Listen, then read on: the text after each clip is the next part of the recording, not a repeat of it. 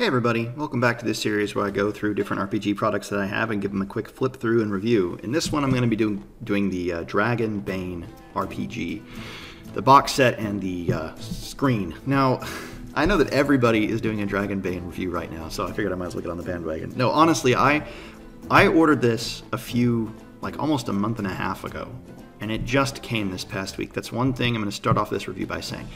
I love this product, I think it's amazing. Free League's shipping is not great. So keep that in mind. You're going to have to wait a while. I didn't hear anything. I didn't get any updates until I emailed them. And then immediately I got tracking information, things were shipped out, and it came within a few days. So if you the squeaky wheel gets the grease a little bit, I think you kind of have to message them and ask them and get things going on their end. I'm sure they're overwhelmed right now. This is blowing up. It's really, really successful, and I think you'll see why after I do this review. Now, again, I'm sure that lots of people have done these reviews recently, so you'll kind of get a sense, but I really like this. I think it's an awesome product. So first off, I want to go through the screen itself. There's the box set. I'll get to that in a second here. But the screen itself is really cool. It's a little bit small. What I mean by that is it's a little short. So you can see by my hand size, this is not very big. Maybe it's just not very large. But the inside, it's a 3-panel screen, and the inside of it has what you might expect, all the kind of information you'll need to play the game. No art, except for just accidental art, coins and a sword. But the outside of the screen as a whole is pretty simple. The middle panel is kind of where the interest is. That's the left side, and then you get the middle panel, which is where you get the dragon, and then kind of just swings off to the left. So really it's kind of one panel of interest with a few kind of vague green shapes on the others. So the screen is good, totally sufficient, and it's useful because the inside information is actually good. It's got fumble tables, it's got crit tables, it's got the sorts of things you would, well, I guess not really crit tables, but it's got fumble tables, and it's got the rules for crits and things like that, NPC generation and journey rules and basic things you might want on a screen. Because this system does have some referencing that you're going to need to do while you play, and so this is a useful screen in that regard. It's not, crazy, over-the-top awesome, but it's a good, solid screen. And I'd recommend you pick it up if you're going to play the game. Now, the box itself is fantastic. It's heavy, first of all. This is a heavy box because it's just full of stuff. Other RPGs could take a lesson from the way that Dragonbane fills out its box. First of all, the art is great. Classic art there. I love this guy down below, and the dragon is very menacing. The art in this box is really good all throughout. It's a couple artists who do almost all of it, and they deserve all of the credit. I love the title itself is so 80s. That's what I love about this game. It's obviously, what is it? Dragons and Demons, or the translation of it is what it was called in Sweden. Has been around since the 80s, and it came from RuneQuest. I'm not terribly familiar with RuneQuest, I have to admit. But this game is great. Mirth and Mayhem role-playing. Mirth and Mayhem. It's an interesting combination, which I like. So inside the box set comes with lots of stuff, and it comes with, first of all, standees for the stuff I'll show later. A game catalog, as you might expect. And then the different cards. So you've got adventure cards and treasure cards. I haven't even taken these out of the packaging yet. I'm going to do that today because I think I'm going to play a game of it today. But it's got initiative cards as well, and the initiative system is one of the really cool aspects of this box. I'll talk about it a bit. But you've got treasure cards and adventure cards, which are rumors and plot hooks and NPCs and things like that. And then you have treasure and some more treasure cards. The initiative cards, I like how it does initiative quite a lot. Now, it came with 2 sets of dice, or rather, sort of 2.5 sets of dice. This box set comes with 4d6, a whole set of dice with 2 d20s and only 1 d10. So it's not a D percentile included, but there are 2 d20s in this. And then it also came with another package with 1 set of each die. Again, no D percentile, but 1 of each. Now, the dice that come packaged in have a cool little feature. I don't know if you can see it, but the d20 is a demon skull, and the 20 is worked into the horns. And the 1 is a dragon, and I don't know if you can see that, but the 1 is worked into the body of the dragon.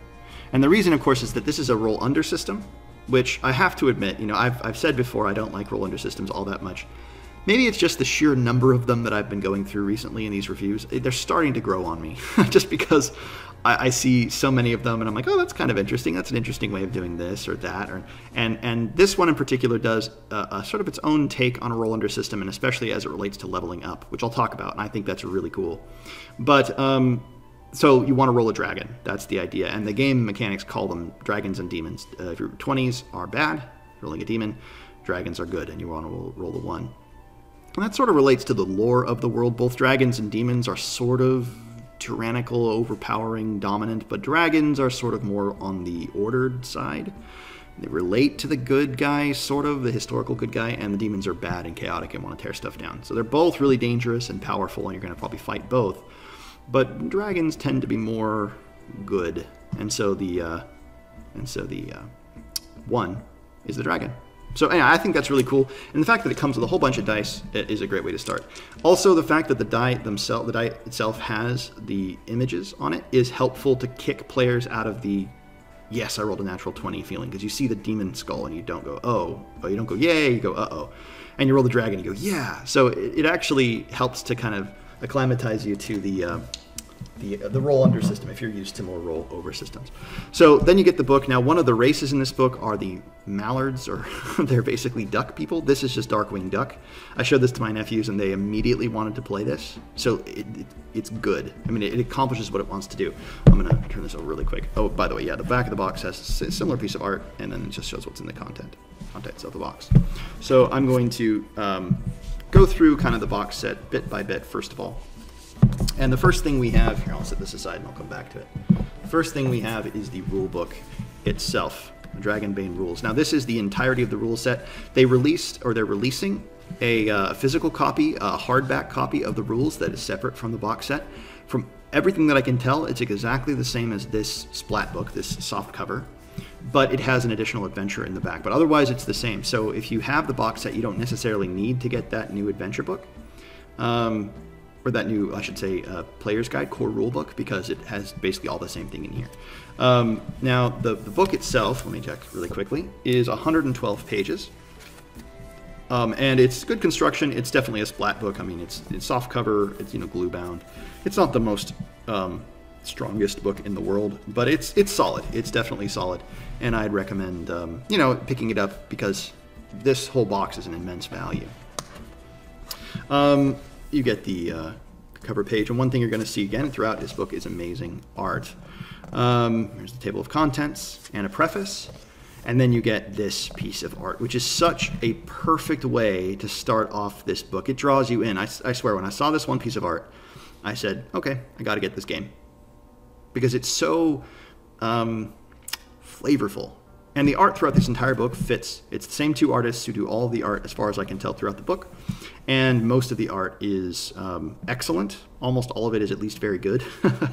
There's one or two pieces that I'm like, I'm fine with that. But for the most part, I love this style. It reminds me of old, like, Brothers Grimm fairy tale books, which I think is the vibe it's going for.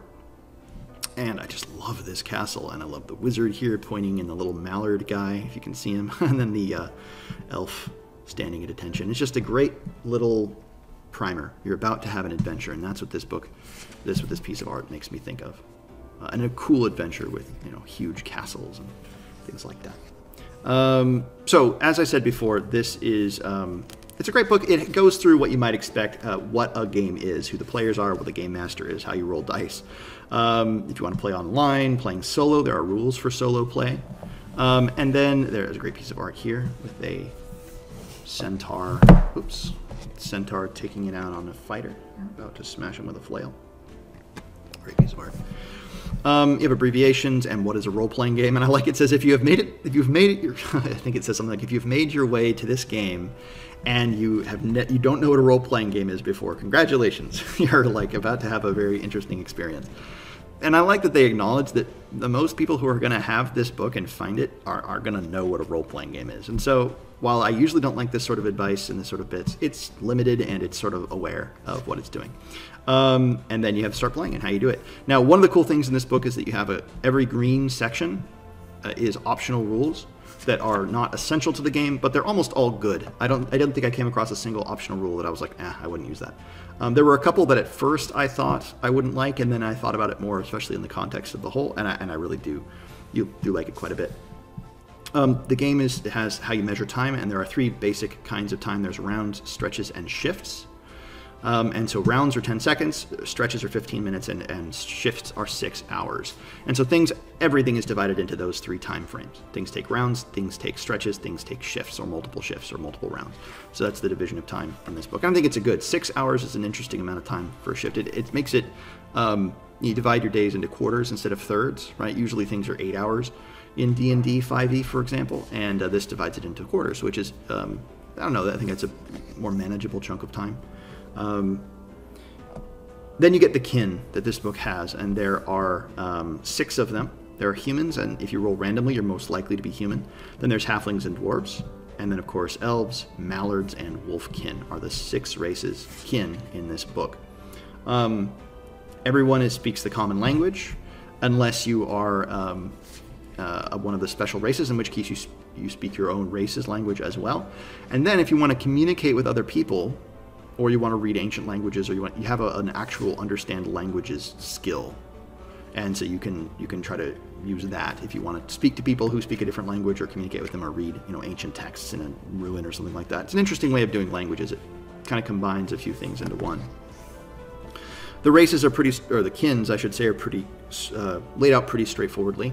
You just get an ability, and that's basically all that the particular race gives you, is that they give you 1, or in one case 2 abilities, which you can spend willpower points to basically trigger. And the willpower points are essentially, it's like your mana points, it's your spell slots sort of thing. Everyone has them. They're equal to your will score, which is your wisdom essentially.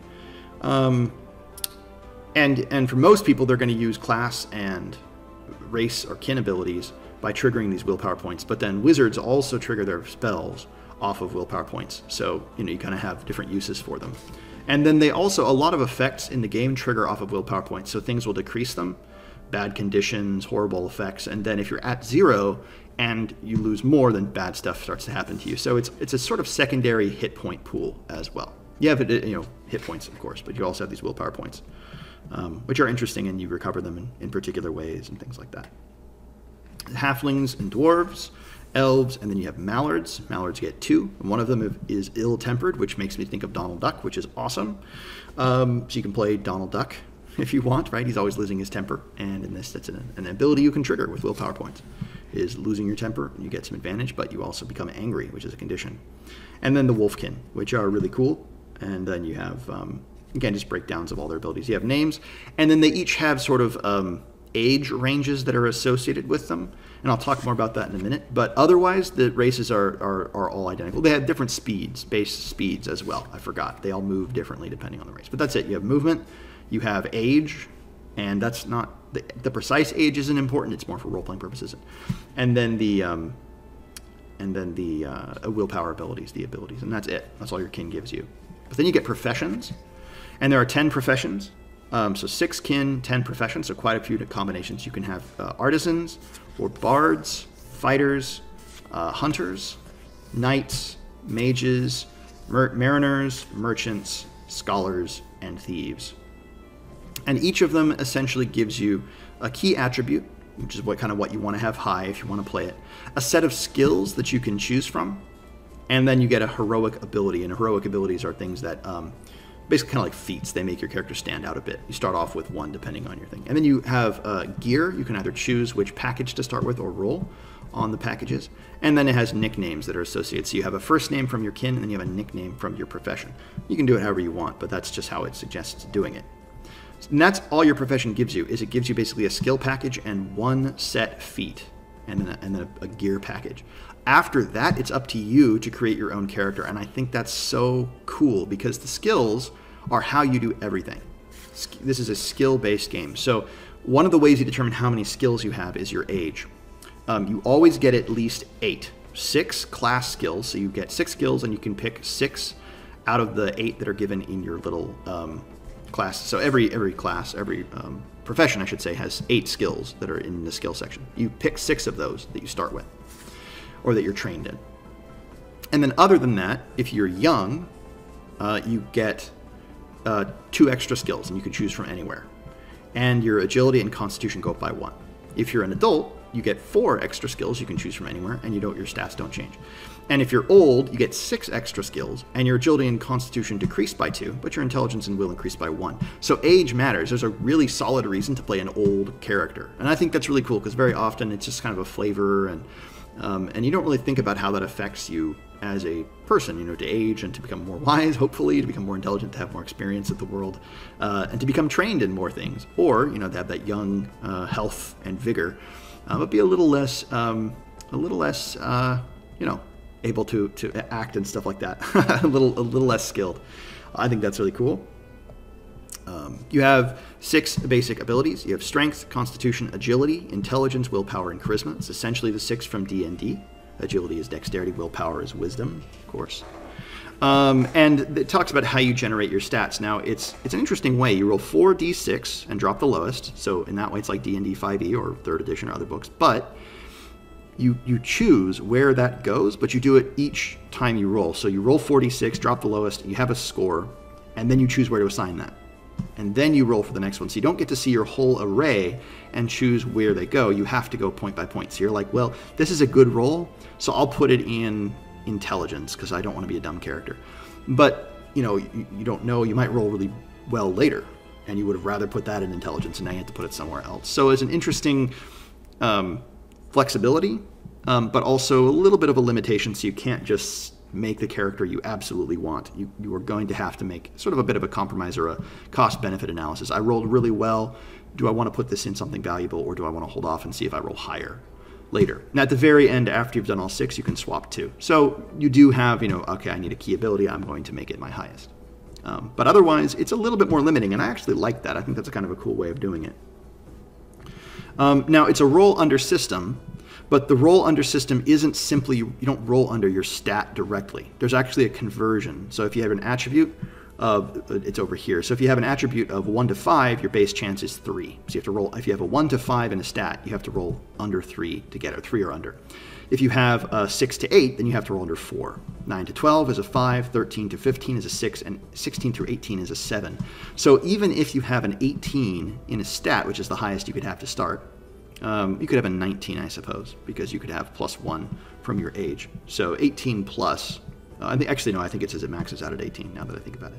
But regardless, you only have a 7 out of 20 chance, right? Because the 7 or lower on an 18. So what you want is, you want to get that skill, because skills double your base chance. So if you have a trained skill in one of the, say it's charisma based, then and you have a 3, instead of having a 3, you have a 6. And if in fact you have an 18 in a charisma skill, say, and you're trained in that skill, then you have a 14. So but the highest you could start with is a 14, which is really cool. It's not insanely high, but it's significantly high, and you're still fairly likely to succeed. But that's if you have an 18 and you're trained in it. Otherwise, it's going to be much lower. So I think that's a cool way of doing it. It's a roll under system. It's not strictly like, okay, I happen to roll an 18, and now I'm very unlikely to fail something from level 1. Right? I don't really like that. But I like that it's a little bit more rounded off, with the emphasis on lower. Right? So 3, 4, 5, 6, 7, even doubled up to 14. You're going to have between a 3 and a 14 in every stat, or in every skill to start. So that tends to go on the lower side of things, which is cool. I like that. I'm glad that it's lower, because it means leveling up matters more. Then you have, really quickly, you have kin and the different speeds, and then if you have higher agility or lower agility, that base kin speed is raised or lowered. So if you're an elf, you have a base movement of 10 meters per round. And if you have high agility, you get +2 to that. Say 13 to 15, you're +2. Or if you have 16 to 18, you get a +4. So the base chance is based on your kin, but then your agility modifies, which is cool. So you can be a very slow wolfkin. Wolfkin are the fastest by base. Or you could be a very fast halfling. But, the very fast halfling, he has a 12 movement, which is about his average. Those are the wolfkin average. If you have very high strength, you get a strength bonus, damage bonus to all of your attacks. You get to add either a d4 or d6 if you're of a high strength.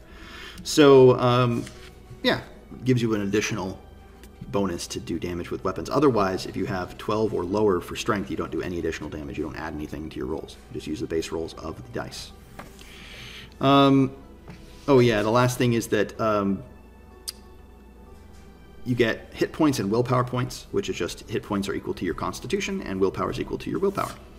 And hit points, that's it. So there's really, and as you'll see, there's not really a way to gain more hit points or more willpower points as you level up. So what you have at the start is pretty much where you're going to be. Now there are ways to modify that and things as you go through with feats and heroic abilities, basically. But for the most part, you're going to be pretty much where you are from the start. Which means that your skills are going to go up rather than your hit points and your attack bonus and all this stuff. Well, your attack bonus goes up as your skill goes up. Because weapon skills are skills like any other skills.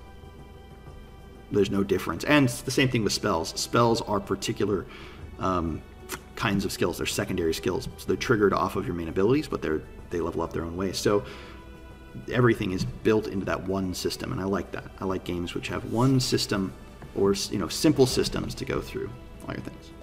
Heroic abilities with weaknesses, and weaknesses are an interesting little mechanic there. You get gear. Encumbrance is simple. A certain number of items in your hand, a certain number of items on your person, and then you can hold a certain number of items in your pack, and that's it. It's based on your strength, if you can hold more or less, and you can become over-encumbered if you go up past a certain point, but it's very difficult.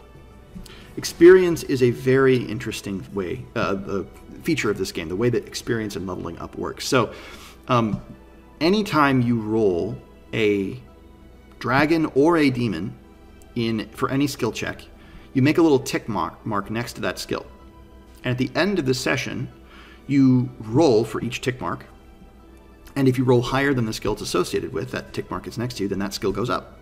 So essentially, you're learning from your victories and your defeats. You're learning from your great successes and your failures, which is really cool. A lot of systems don't do that. And so that's how your skills go up. You don't gain levels.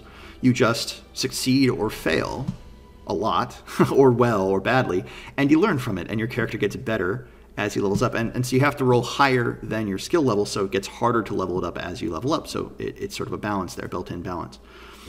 If you have a 13 in, say, seamanship, which is one of the skills, and you roll a dragon in a seamanship test, then you make a check mark next to it. Just one, so it doesn't matter if you do it twice or 3 times in a session. Just it's either you have the check or you don't. You don't do multiple. And for each skill. And then at the end of the session, you roll. And if you roll above that 13, then you go up to 14. But if you roll 13 or below, then you just stay the same at that skill. Now, that's one way of leveling up skills. The other ways of doing it are you ask, at the end of each session, you ask a series of questions, or the DM does. Did you participate in this session? If so, then you can choose a skill to put a check mark next to. Did you explore a new location? If so, you can choose a skill to put a check mark next to. Did you defeat one or more dangerous adversaries? And it's defeat, not kill, which is cool because you can do it differently. Did you overcome an obstacle without using force? Also cool because it means, okay, is there a way we can get, if we sneak past the monster or overcome the trap, we can get experience that way too. And then finally, did you give in to your weakness? That's one of the things. If you give in to your weakness, you can check off another experience point. So it encourages role-playing. Instead of just getting inspiration for playing your character's flaws, you get experience for playing your character's flaws. So it really, really encourages. So in 5e, you just get an inspiration point to use to give yourself advantage. And there's so many ways to get advantage in that game that it's just never worth it. But here, your weakness is an extra experience point, an extra chance to level up a skill, which is really good. And then magic is similar. You can get teachers to train you, but in limited places, and then you get heroic abilities when you reach certain tiers of skills. Basically, when you get 10, 18, you get a heroic ability in that skill. And then heroic abilities are basically feats. So that's the basic character stuff. As you can see, it's a really cool system. I like it a lot. I think it works really, really well. Rolling the dice, how that works. Rolling a dragon, and there are crit successes, basically, and then crit failures. Rolling a demon. It's really good to roll a dragon, even in non-combat situations. So unlike in 5e, 5th edition, or a lot of D&D games, where critical success matters in combat, but it doesn't really matter outside of combat. In this, it explicitly says, no, it improve your results somehow. It's going to be up to the DM to figure out, the GM to figure out, but but it's up to you. And then there's, if you roll a demon, it goes badly, regardless of the circumstances. Boons and Banes are this game's essential versions of advantage and disadvantage. Boons, that you roll 2 and take the lower. Banes, like you let you roll 2 and take the higher. The difference with these is that they do stack up. So whereas, in other games like 5th edition or Shadow Dark, you can only ever either have a boon or a bane, right? And if you ever have both, you just roll normally. It doesn't matter how many advantages, right? So you get 4 sources of advantage and 1 source of disadvantage. You just roll flat. You just roll 1 die. In this, they actually cancel each other out, boon to bane. So if you get 3 boons and 2 banes, you roll with 1 boon, 1 extra boon, basically, right? Because you have 3 to 2. Or if you have 4 boons and no banes, you get 4 extra dice, and you roll and take the lowest. So boons, getting lots of sources of boons matters, and avoiding multiple sources of banes matters. It's not just once you have it, you're like, whatever, I'll just take on a bunch of extra bad things too. I'll make it harder because you make it very unlikely to succeed if you have 3 or 4 banes, for example. And then you have something called pushing the roll, which a lot of people are familiar with. You can try again after you fail, but if you fail again, bad stuff happens. You start to take one of the conditions, and there's a condition associated with each of the ability scores: exhausted, sickly, dazed, angry, scared, and disheartened. And if you have that condition, you have disadvantage. You have a bane on any checks that have those associated with that ability. So you can push it. Got to be careful to push it. It's really, you only do it if you're really important. Now that's an optional rule. Obviously, you don't have to do it. And then there's also helping, which is an optional rule. Oppose rolls and how those work. If you're familiar with roll under systems, this works the same way.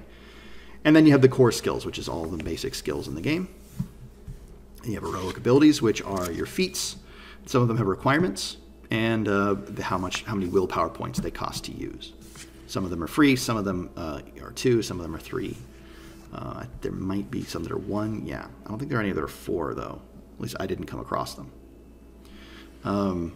And again, remember, willpower is your sort of magic mana pool as well. So if you're a caster, you're going to have fewer heroic abilities. In fact, you don't start with any, except for your kindred ones. And you have how combat works. And this, I really wanted to highlight this really quickly, because I know this will probably be a bit of a longer video, but I wanted to highlight this. Initiative is really cool. So basically, you have those initiative cards, and that's how it works. You pass out initiative cards every round, so your initiative order changes round to round. Now, if you have surprise, you can choose which card you want, which is cool. You don't have to go first. You can choose to let the enemies go first, but you can choose your order. And at any point, you can always wait and trade your initiative card with any other card that's lower in the initiative, so long as it hasn't already been traded for, right? So I think that's really cool. You can basically, pass the buck to the other person. Now, why would you want to do that? Well, there are certain circumstances in which having the enemy go first would be really helpful. One of the mechanics in this game is the ability to dodge or parry. So depending on the kind of attack, depending upon your equipment and what you're wearing and all that stuff, you can choose to dodge or parry an attack as a reaction. But you can only do that if you haven't acted yet. So, for example, say you go first in a combat. This is the example that they give. Say it's you against an enemy in a duel, and you draw the first card. Well, maybe you should trade with him and let him go first, because if he attacks and hits you, then you can use your dodge or parry to negate the attack. But if he attacks and misses you, then you can take an attack back to him. Whereas if you go first, you have to choose right then or there to attack him, and then you lose your opportunity to parry if he hits you. So that's one reason why you might. But of course, if you do that, if you hit him and kill him, then you don't have to worry about his attack at all. So it gives you a bit of like, okay, maybe I should go first, maybe I should wait, maybe I should let myself have my action left. Because when you dodge or parry, which I think is really cool, you lose your action. You can't act that round. So it's a real cost-benefit analysis to choose to dodge or parry. Yeah, you can completely negate the attack, but now you can't act. So initiative is really cool, and those initiative cards are a quick way of doing it. So I highly recommend getting them or making them if you don't get them, if you're going to play this game. Really cool to have. It makes it much, much faster. Now, waiting is technically an optional rule, but I would play with it absolutely. Actions, you get an action and a move. That's it. An action and a move, nothing else. You don't get bonus actions. Reactions you can use in anyone's turn, but they take your action to use. So if you've already used an action, you can't use a reaction. Occasionally there's a free action. There's some described here, like drawing a weapon, change your position so you can drop to the ground or stand up.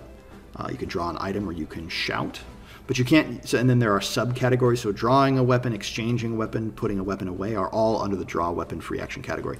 And you can only do one of those subcategories. You can't do all three. So that you have basically 4 free actions you can do. You can draw a weapon, you can change a position, you can drop an item, and you can shout, or some variation of each of those, but you can't do 2 of each. You can't shout twice, right? Or you can't draw 2 items, or drop 2 items, or something like that. Basic movement. This game is done in meters. So if you're from the US, you'll have to do some translations, as I will, because I'm not as familiar with meters as I am with feet and yards. But it's actually pretty simple. I mean, once you do it a couple times, you get the hang of it.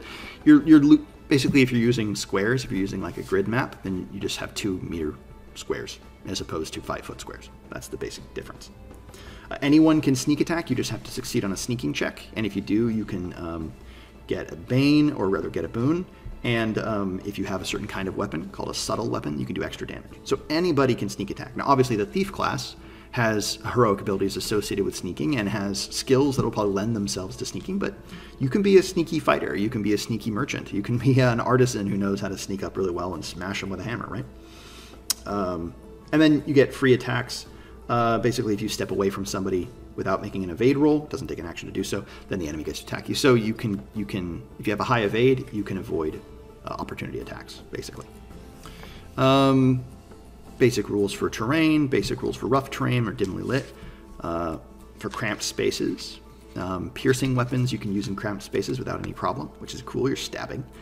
And some weapons have slashing and piercing as options. And then there are lots of things you can do too. There are damage types, and there's reasons to use different damage types. Some creatures are resistant, some creatures are immune. Some damage types can be used in certain circumstances. Like I just said, piercing can be used in damp or in cramped positions, conditions, which is cool. Critical hits, you get one of these 3 choices when you critically hit. And if you roll a demon in combat. In melee, bad stuff happens. You don't want to roll a demon in melee. And of course, the same thing is here for ranged. You don't want to roll a demon for ranged. You can do special attacks, and there are special rules for find weak spot or disarm or grapple if you want to use those. And then you have damage and the different damage types. Armor is really cool. Armor is simply damage reduction. And one of the things you can do is if you have really heavy armor, like plate armor, for example, its damage reduction is 6. And if a weapon ever is reduced to 0, if the weapon damage on the attack is reduced to 0 by your armor reduction, then the weapon is damaged or breaks, which is really cool. So you're like shattering your sword on the enemy's armor, or on the monster's hide if it has really high armor reduction. Helmets add to that. Really cool rules for picking people back up. One of the cool things about dying in this game is that you can rally them. So even if they are dying, they're still taking saving throws. They're still in the death saves are kind of like D&D 5e. You have 3 successes versus 3 failures and try to get to the one before the other. But if you're rallied, and you can try to rally yourself with a persuasion roll, you can keep fighting even though you have 0 hit points. Every hit that you take is a fail on your death save. So it's dangerous. You're running around the battlefield still, but you can still do it, which is really funny. I like that. You get severe injuries and conditions if you want to play with those rules. Healing, and then other kinds of hazards, falling, disease and poison, fear, swimming and drowning, and then hunger, cold, all of that. One of the things is that a lot of this stuff is very mechanical. So there are rules for sleeping, sleep deprivation, cold, and what happens if you don't do those things. Hunger, it's very particular. Instead of just taking like levels of exhaustion like in 5e, there are kind of sub-rules. It's simple sub-rules, but there are sub-rules for each of these. Really great piece of art there. Oh man, I love that one. You have spells. Magic is essentially, you get general magic, and then you get 3 kinds of magic: animism, mentalism, or elementalism. And then you pick one when you become a mage. There's only one casting class at first. In the base game, they said they might add more in future supplements, but there's only one base caster, so you get all general spells or access to them, and then you get access to one particular kind of magic: animism, elementalism, or mentalism. You have to level up individual spells, because each individual spell is or rather it's a kind of magic, and you have to rank it up, I should say. So each kind of area of magic is an individual spell, or an individual skill. There's casting times, durations, ranges. Now, one of the really cool things magical mishaps. So if you roll a 20 when you're casting your spell, if you roll a demon, then you roll on the magical mishap table, and if you roll another demon, you just summon a demon. But some of these are really interesting. Like you can age and actually age, or you can become way younger. You can take one of the random conditions, take some damage. Interesting stuff. How to learn new magic, and then the different spells you can do. One of the cool things is that magic, general magic, gives you three, you get magic, seal, charge, and permanence, which are 3 higher level spells. You can create your own magic items.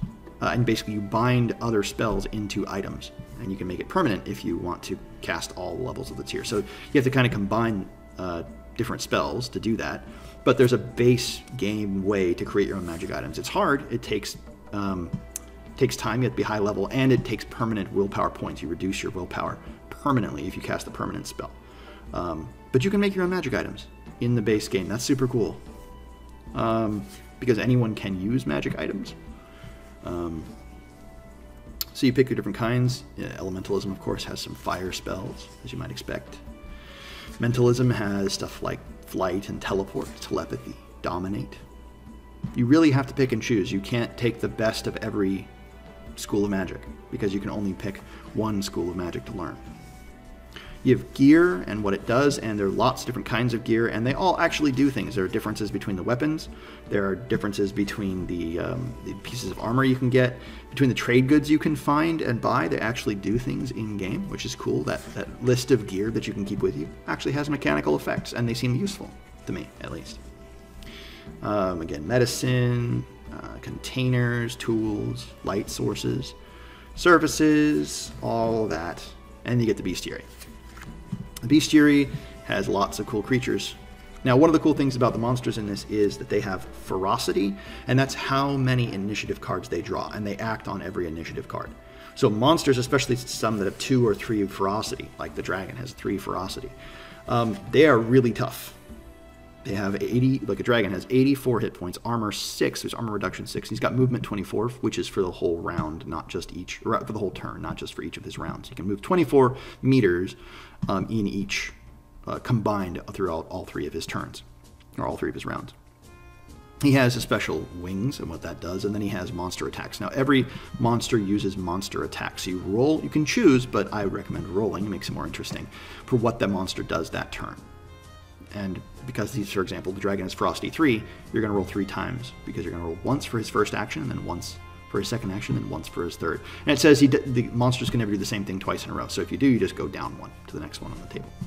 But you've got demons, dragons, ghosts, giant spiders, creatures, goblins, griffins, harpies, manticores, minotaurs, orcs.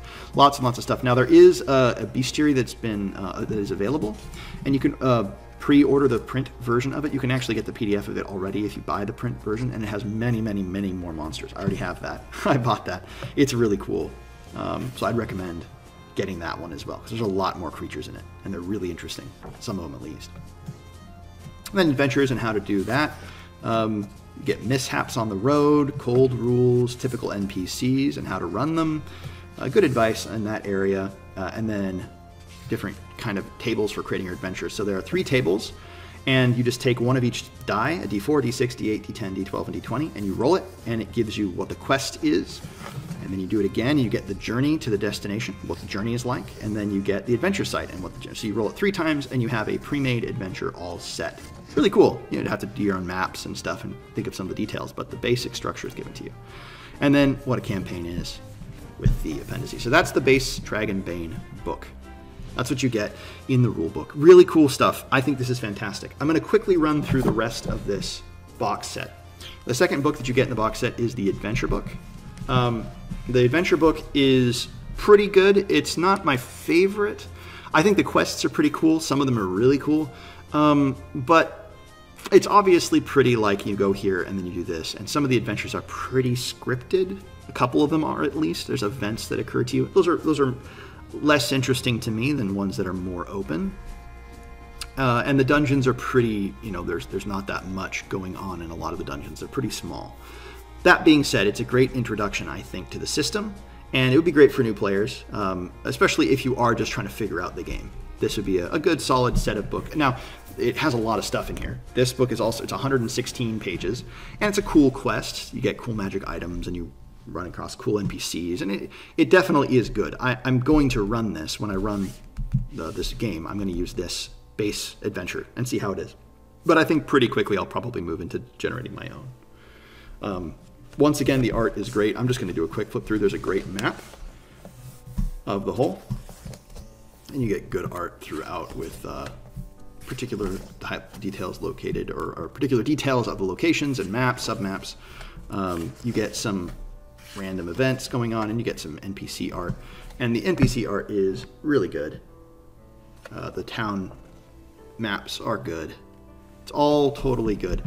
I have no complaints about the formatting, the writing, anything except just the actual design of the adventures. I think it's it's not my favorite.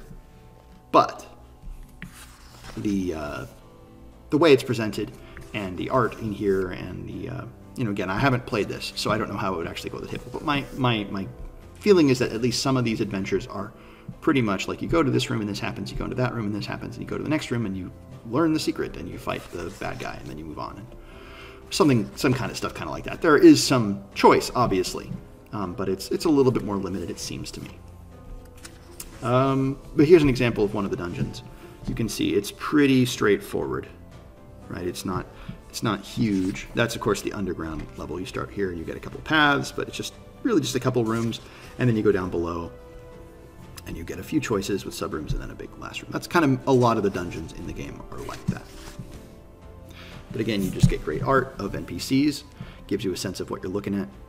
And it's all broken down very, very well. The actual design of the page, giving you information where bad things are, bolded in red, if you can't see it, bolded in green. Bullet points, rooms divided up, you have maps close by, NPCs are given side box. It's really well designed. So the construction of the book and the presentation of the adventures is really, really good. Now, a couple last things that I want to cover here, and that's the last stuff that comes in the box set. So you get pre-made characters, and I'll say this for them. I don't usually use pre-made characters, but I think I'm going to use these because, again, I showed these to my nephews who are going to be playing this game, and they were interested in running them. They actually were like, ooh, that guy's cool, and oh, she's kind of cool, and they like them. Now, of course, this guy was by far the favorite, Makander of Half Bay. They want to play him. A couple of my nephews are like, oh, we got to play the duck guy. So we'll see. No one really wanted to play the halfling, but that's, the old wizard guy, super cool. And then everyone also wanted to play the wolfkin. And I think that's what you're going to find, is that this book appeals to a lot of people. Obviously, it appeals to me, and I don't really like, animal people very much. But it's very popular with younger players. And so I think it's a nice blend of more mature tone with enough stuff that appeals to young players that you could use this certainly as an introduction to the hobby. So 5 good pre-made characters. You also get a really great player map of the adventure, and I think you're supposed to give this to the players early. One of the first adventures they get is they find a map. On the back of it is all these big starters. But on the front of it, you get a really cool map of the region. Really great detail, beautiful artwork. This is something you give to your players, and they're going to go, whoa, and they're going to look at it, and it's going to be great. You get the Misty Vale, which is where this region is, and the city of the town of Outskirt, which is kind of your home base. So this is a great thing to include in a PDF, or in a PDF. It's a great thing to include in a box set, and I wish other box sets came with stuff like this. In addition, as you guys are, I'm sure, aware, you get standees. As I already showed you, those little plastic standees. You get the cardboard guys. This is for all the monsters in the box and a lot of the heroes. You get one at least of each race, I should say, excuse me, and you get all the little guys. For goblins, multiple goblins, a couple of orcs, and you can obviously double up and use your own, but this is awesome that it comes with this. So few games do this. And it's just such a generous box set, really. That's what I say over and over. This is, you can say what you will about the game. You can say, it's not my favorite, it's not my quality, or it's not my preference, but the quality of the box set and what you get is just really awesome and admirable. And I hope it sets a standard. You get a bunch of blank character sheets. This is, there's 10 of them, and they're double-sided. or 2 or 5 of them, and they're double-sided, so you get 10 total. A cool, really cool character sheet, and you get a sense of what this looks like. These are all your skills broken down. You get the ephemera up here: name, appearance, kin, profession, and your weakness, your age. And then you have your 6 base stats, along with boxes to check off if they get sick or if they get dazed or whatever, all the different conditions. Damage, strength bonus, agility, strength bonus, your movement, your inventory, a limit, your encumbrance, your abilities and spells, gold, silver, copper, armor, helmet, and what those do for you, your weapons you're carrying, willpower, hit points, your inventory, and then tiny items along with a memento. And that's what you get.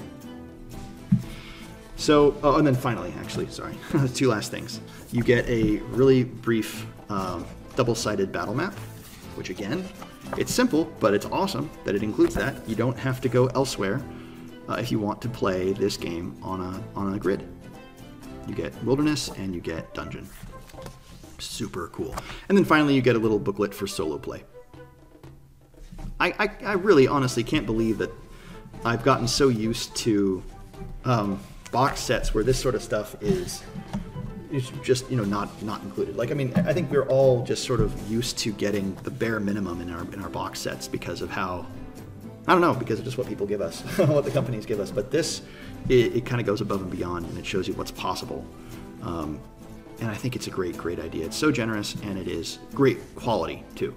The stuff you're looking at, the art, the design of the game, sensibilities behind it are old school, but it has enough, like for example, characters are a bit more survivable. Your hit points aren't going to change. You don't have to worry about hit point bloat, but they don't start off super weak. You start off with, you know, between probably around 10, 15 hit points, and you get 3 death fails, and if you succeed 3 times, you could get 2d6 hit points back. So pretty survivable. And you have plenty of opportunities to be healed if you have an animism or an animancer. They're the ones that get spells, healing spells. And if you don't have that, then you're going to be relying more on medicine checks and on rallying checks, persuasion and medicine. But otherwise, you're pretty survivable. Solid books. You get a ton in this box set. Again, highly recommend this product. I know that a lot of people have been going through reviews of this, and I think a lot of people are saying similar things that I'm saying. It's good, you know, really good. I haven't heard a lot of people say, I'm going to start playing this as my new system. Now, I don't think I'm going to be replacing Shadow Dark with this, but I am definitely going to be using this alongside Shadow Dark moving forward, because this is so interesting, and it looks like so much fun. And the art is great, the aesthetic very much appeals to me, and I think you guys would be well served to go get a copy yourself if you don't already have it. All right, guys. Well, I hope this has been interesting, and I'll talk to you all in another video.